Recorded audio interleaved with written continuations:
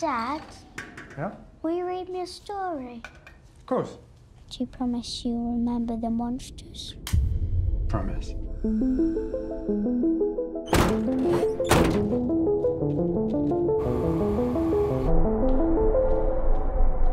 What is this place? Shh.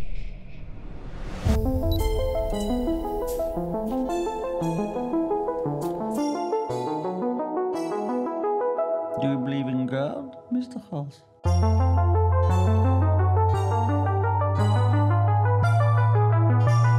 Let's have a party, everybody. This is extraordinary.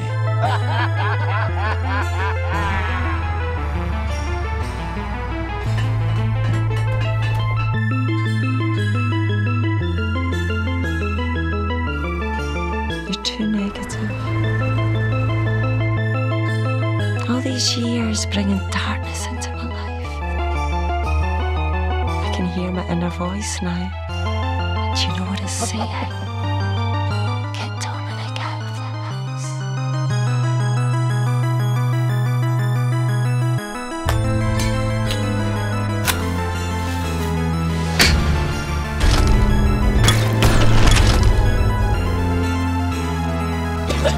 You're no fun.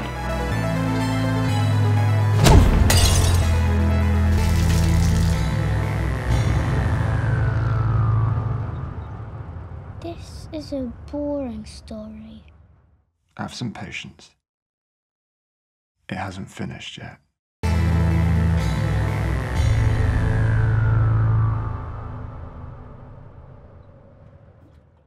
Hello and welcome to this BFI at Home Q&A for Undergods. My name is Amon Warmann and I'm a contributing editor for Empire magazine. And today I'm joined by writer-director Chino Moya and actors Kate Dickie, Ned Dennehy, and Adrian Rawlins.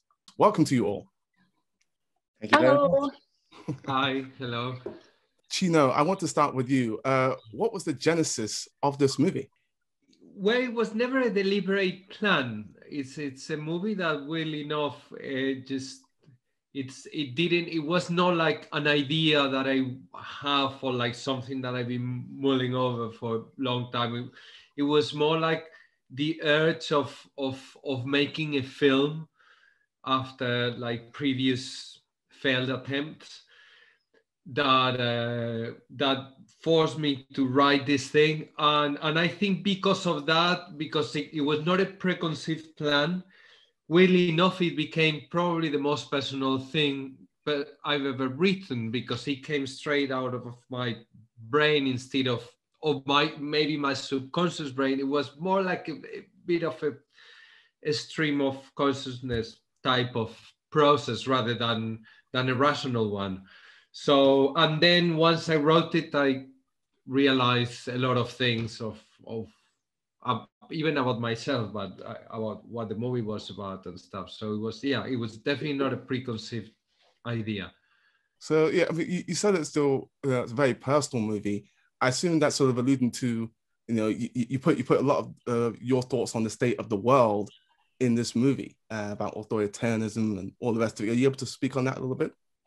Yeah, and I guess I think the movie, in a way, there was something about it was a form of psychoanalysis or therapy for me. I guess, especially when you make a movie, you need to make sense out of it with words, because you need to pitch it to people, to a lot of people, and you need to try to make as much sense as you can.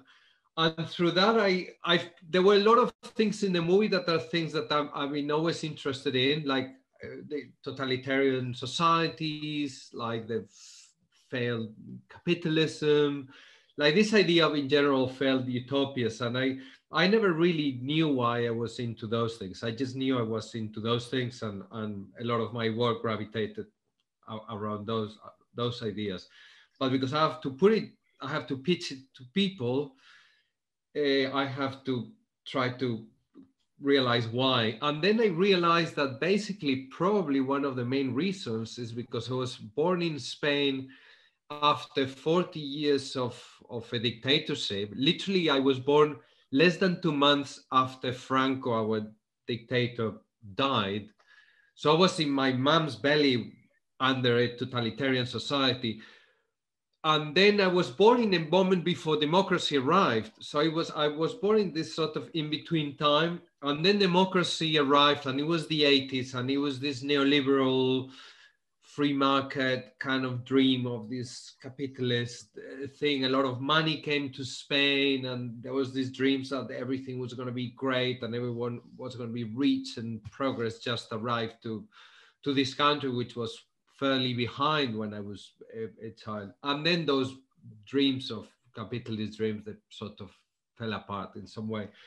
So I guess and I realized that maybe it's having born in between this totalitarian society and this capitalist sort of failed utopia is what made me gravitate around those two worlds, and that's very obviously quite present in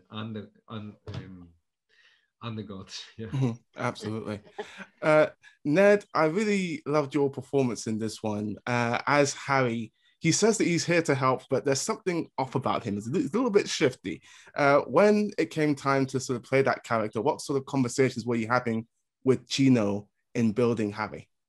Well, first of all, when I read the script, there's about 5 parts that, you know, I would have loved to, you know, being one of the guys collecting the bodies. I mean, either one, you know, every part. So, Harry, it comes in at the beginning, and at the beginning of the story, we don't really know. We've seen the outside world here, and we don't really know, is he a ghost or a robot, or it's like some other being, or is he human? Or so he's kind of just friendly, but a little bit shifty. And I mean, I love the lack of narrative and the let's say unsettling kind of elements of the movie, where it doesn't set out, and it's great to work with somebody like Chino, who's not setting out to entertain. We're in the entertainment business. We're not in the entertainment business in Chino's movie, because it serves up a little bit of, you know, discomfort, or you know, unpleasant. You know, it's meditative. It's not going to fulfill. A lot of people just won't like that grim, gritty world, and what you know, what's the story about? But I'm one of the people that loves that kind of weird dystopia stuff. So I don't know what the question was. What was it?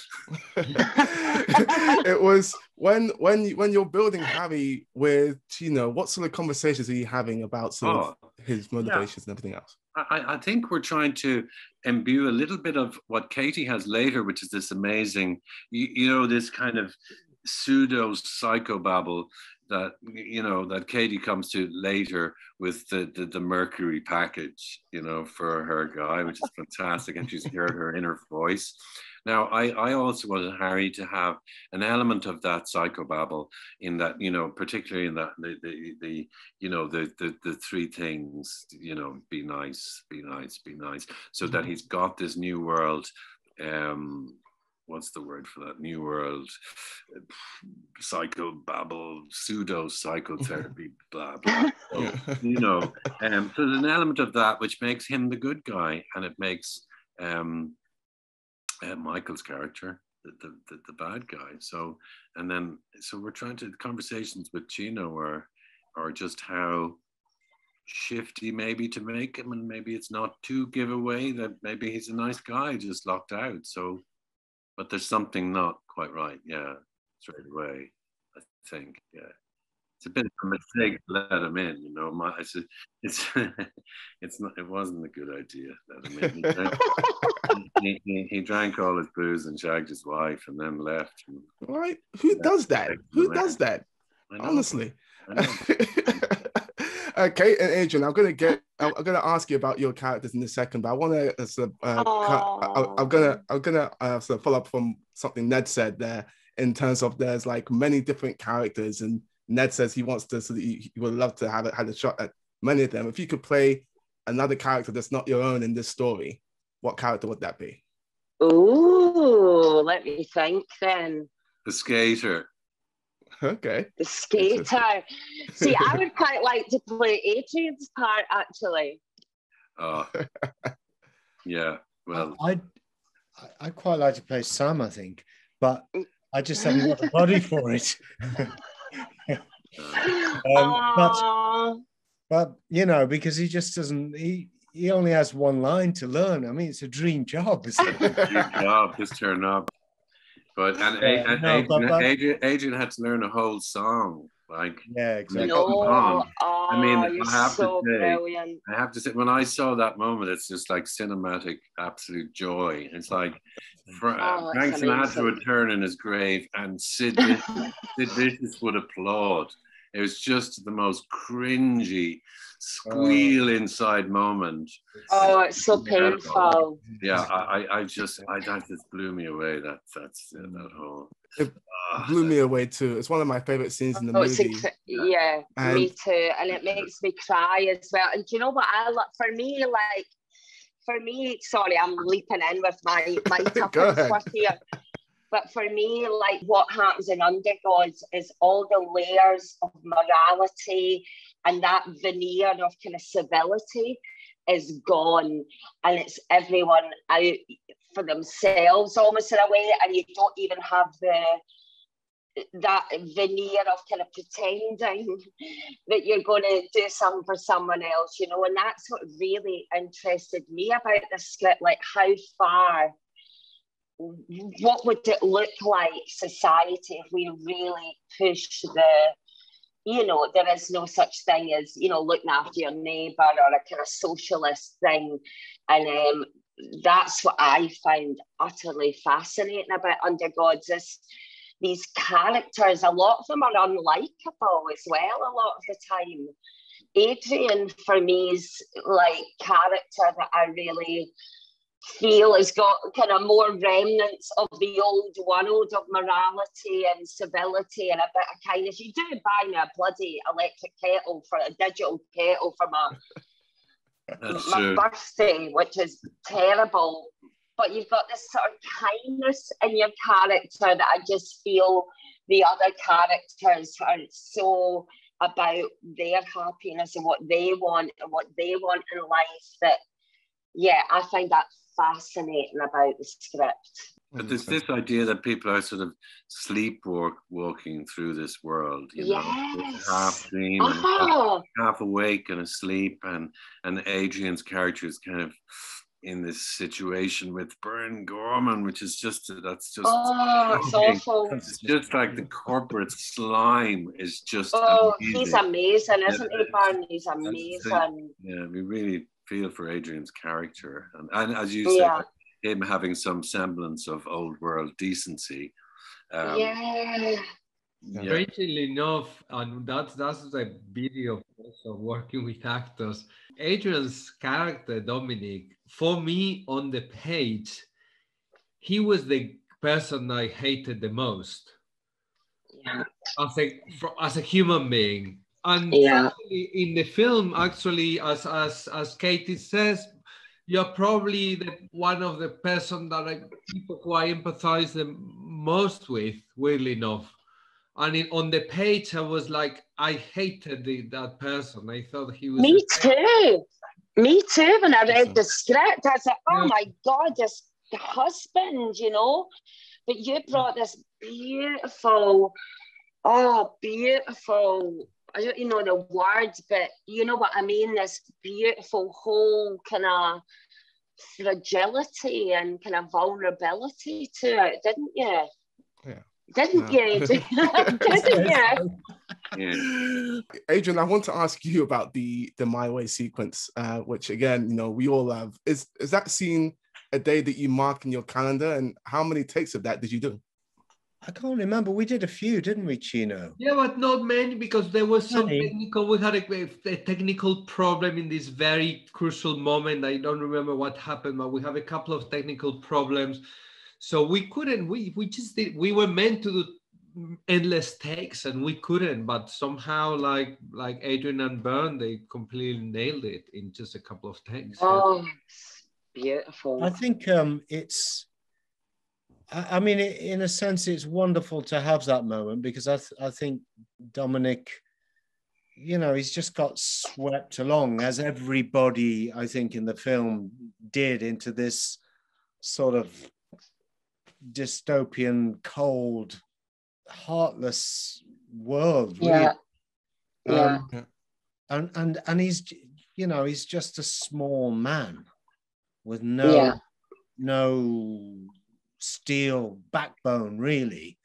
And the only time that it comes out, and it was such a gift to have that my way moment, if you like, is that it all comes out. It's like 30 years pent up, just, you know, kowtowing, you know, just taking it, and it comes out and really has no effect whatsoever, apart from, you know, he sort of vomits something he should have vomited donkeys years ago.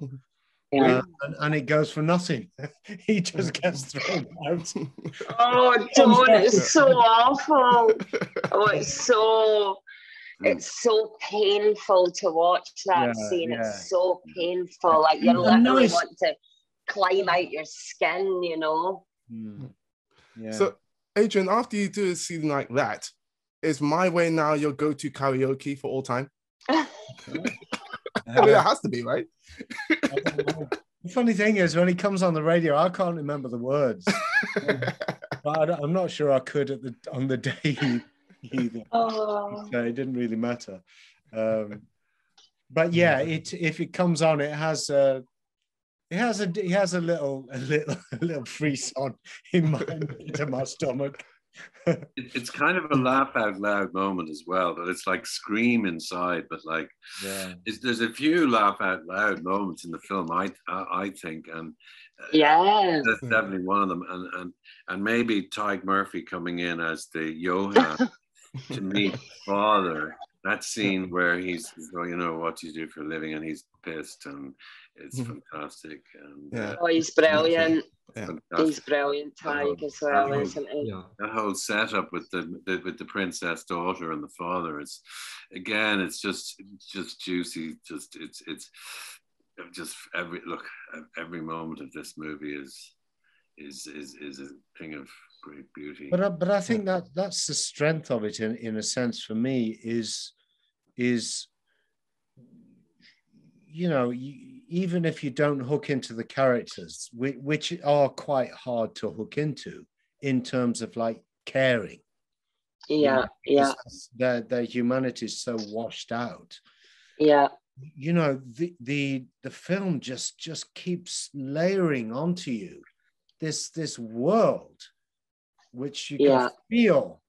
You know, it gets under your skin, and it's not always a pleasant experience, but it starts to throw. Absolutely. You know, it does. And that score, I mean, the score for the movie is amazing. I was gonna ask about that. It's done by Wojciech Golczewski, and you're right. It's so retro yet futuristic, fully electronic. Chino, I know that you've worked with him before. What sort of conversations were you having with him about striking the right tone for this film with the music? With him, it's I knew, I was listening to a lot of like German electronic music from the late 70s, early 80s while prepping the movie, and I always felt that it was the soundtrack of Undergods.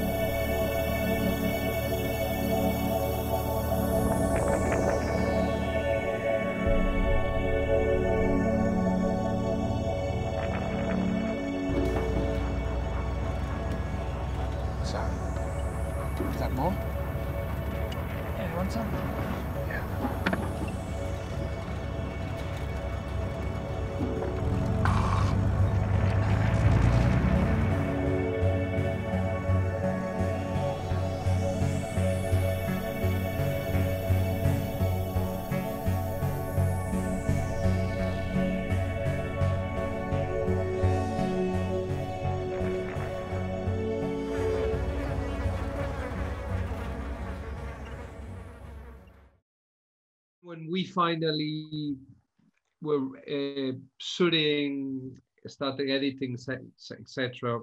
We started looking, and I came across him. He feels that he's one of the, he has a bit of a cult following in this kind of analog synth world, and he felt that he was like, he's made some beautiful scores for other films.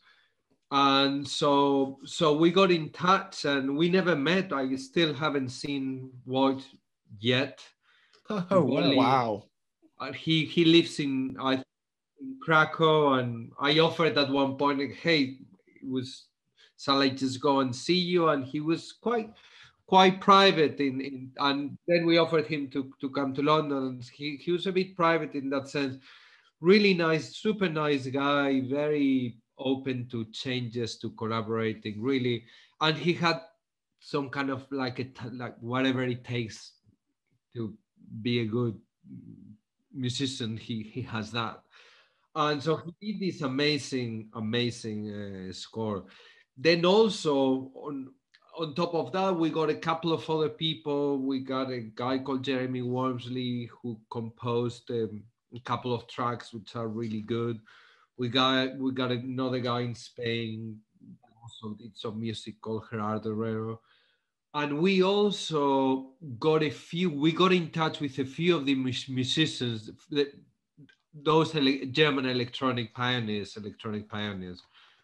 And weirdly enough, I think they were very happy that someone got in touch with them, because it seems that people had sort of forgotten them. So it was not very complicated to get the rights.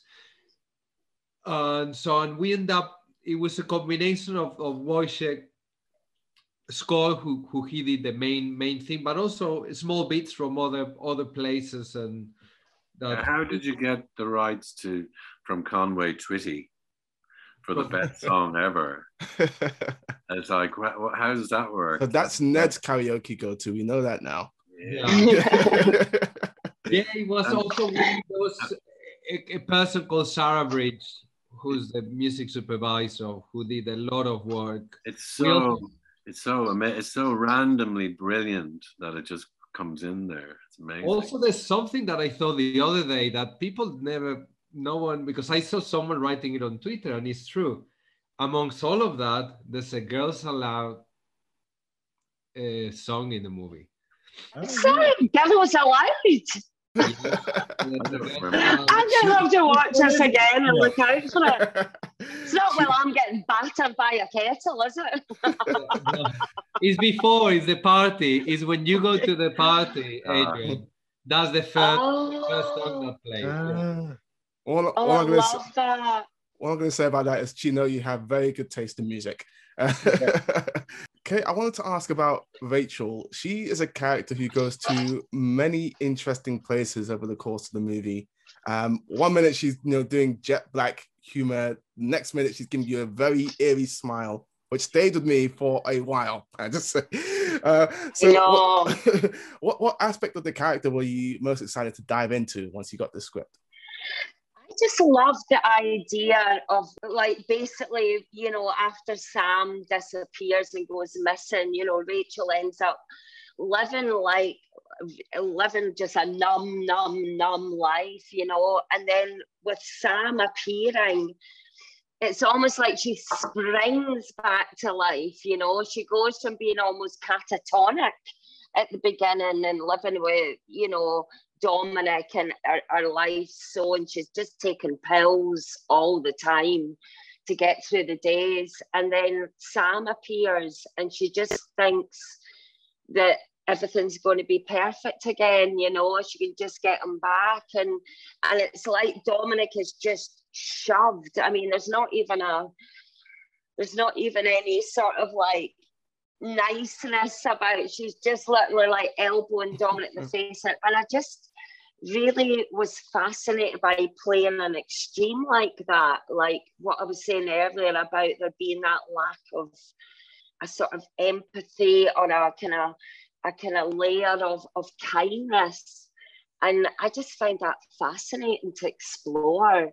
And and also just explore what it would be like for a woman who's really thought, you know, that she would never see her, you know, her husband or love again, and then he just appears one day. So there was so many things appealed to me about Rachel, and she's just kind of like fantastically odd as well. You know, there's an oddness about her, as you say. There's that strange smile, you know, it's odd, macabre. She's kind of lost. Yeah. And very sad as well. I mean, the dance is it's funny, but it's excruciatingly painful. Yeah. You know, it's uncomfortable to watch because of just the desperation almost. Yeah.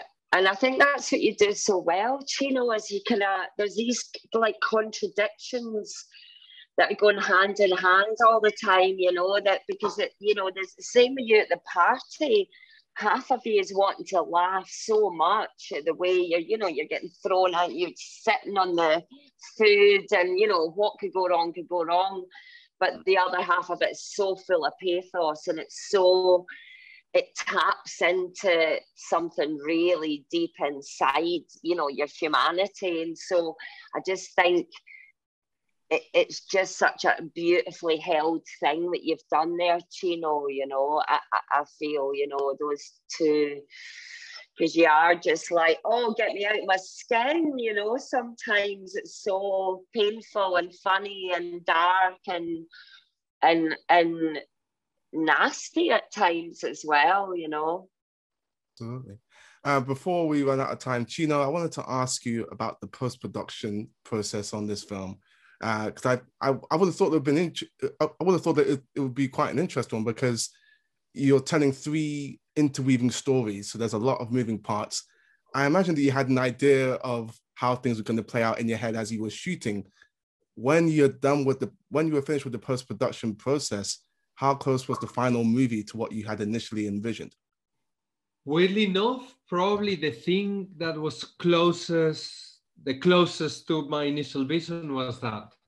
I think was the thing that was all these kind of science fiction landscapes were very, very, very close to. I guess the difference between post-production is that you can, it's like drawing. You can just make things to look exactly as you want, whilst when you're shooting, you're depending on whatever the environment is or whatever the location is. Same with the characters, as I was saying about Dominic. I hated him on the page, and then I fell for him on the screen. But the post-production is something that you can just keep on tweaking until it's exactly as so it was very close to my initial ideas, probably the closest of every other aspect of the movie to what I initially thought of. And the people who did it, I think they were amazing.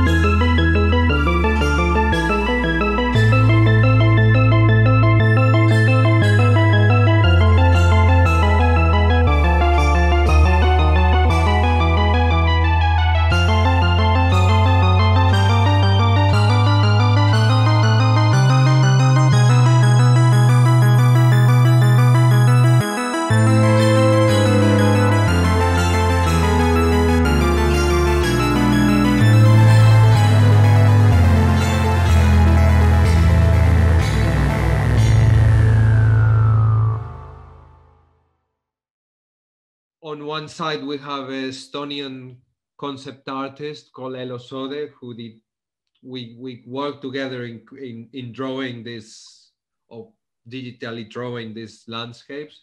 And then there's a company called Filmgate in Sweden who actually brought them to reality and made them look as if there were real locations. So yeah, but it was a very painful process. It was a very long, very, very long process, the post-production.